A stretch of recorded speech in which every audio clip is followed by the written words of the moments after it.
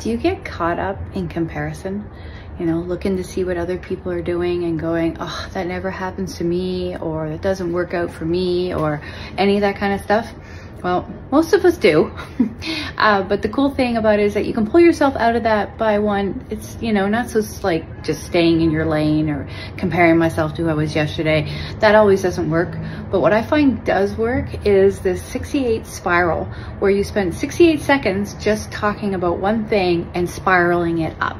Like, I met this person and this happened and this happened and this happened, and just going through that. And you can go through what happened yesterday and find one thing that happened and then go backwards and just see it started from one thing, like dropping a seed or meeting someone or whatever it might be. It's huge with us in, you know, in direct selling and all that, where we're always like striving to be the next top leader and all this stuff, and I get caught up in that all the time too.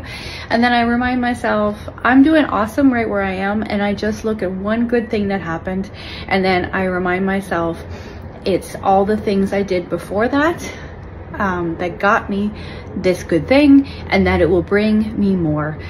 So if you're ever just feeling a little low and need to pick yourself up, pick one little thing that's done going well, and then just spiral yourself up with talking about, you know, the things that happened because of it, the things that happened before it to make it happen, and just keep going. Maybe make it 5 minutes, and then all of a sudden you will feel lighter and happier and going, you know what, I'm awesome and I've got this.